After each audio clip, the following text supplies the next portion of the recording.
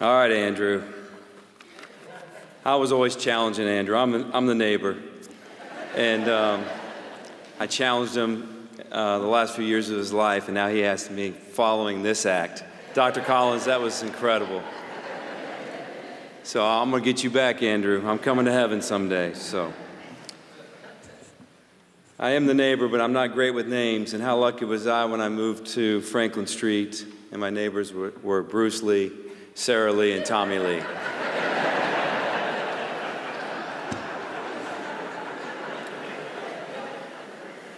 Can't forget. And then the last was Andrew, which we'll never forget. I was honored that Andrew wanted me to speak at his celebration. But when I sat down to write this, I was afraid I couldn't do him justice. How could I possibly convey in a 5-minute speech the impact of Andrew's life? A life cut short, yet lived so fully for 23 years. But then it hit me. How would Andrew handle this?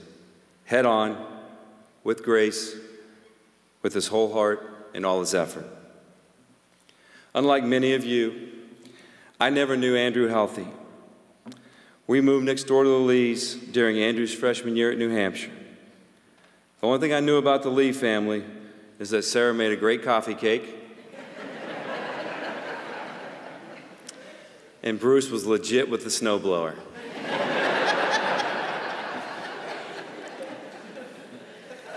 In May 2015, Bruce told me that Andrew had HLRCC and he had 6 months to live. I knew life on Franklin Street would never be the same. Andrew and I became fast friends, not because I'm this great guy, but because I let him park his GTR in my garage. How many in here rode the GTR? Oh, that's awesome. That's awesome. My first ride was short, but extremely fast. He opened the engine on Cedar Lane. Cedar Lane. I was too scared to go on the highway. I grabbed the door handle, my heart was pounding. I looked over at Andrew and he had this smile on his face. Showed that he loved speed and he loved this car. And then he almost made his neighbor pee his pants. The thing I loved about Andrew was when he was diagnosed with HLRCC, instead of thinking, woe is me, he chose to make a difference. With the help of Bruce, Sarah, Tommy, and Haley, they founded Driven to Cure.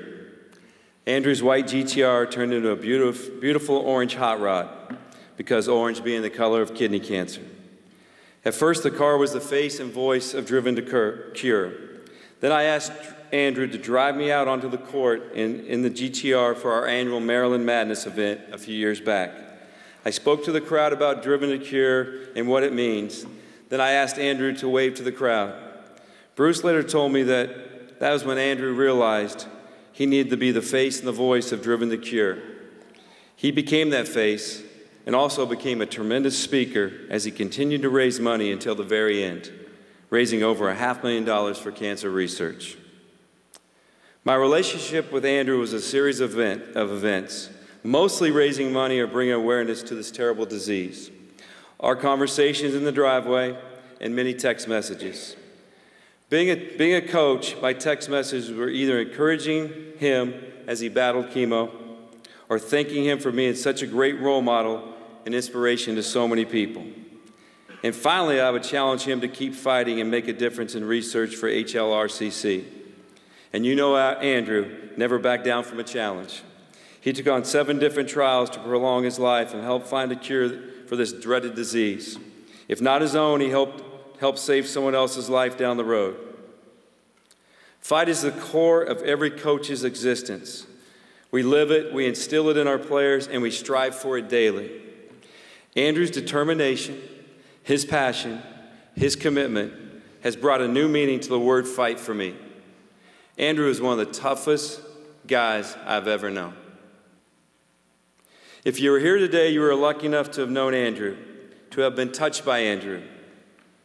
That's what he did. He touched lives from his buddies who he grew up with, the doctors and nurses, his family, his Georgetown prep brothers, his New Hampshire classmates, especially Haley, and everyone who dreamed up Driven to Cure to his neighbor. He connected with you. That's what life was all about, and Andrew did that every day of his life.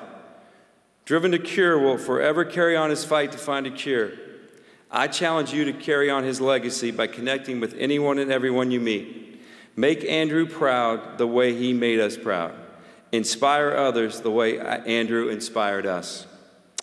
Bruce and Sarah, death has been knocking on your door for the last 4 years. You handled it with grace and determination. I've admired the way you let Andrew live his last years exactly the way he wanted to live them.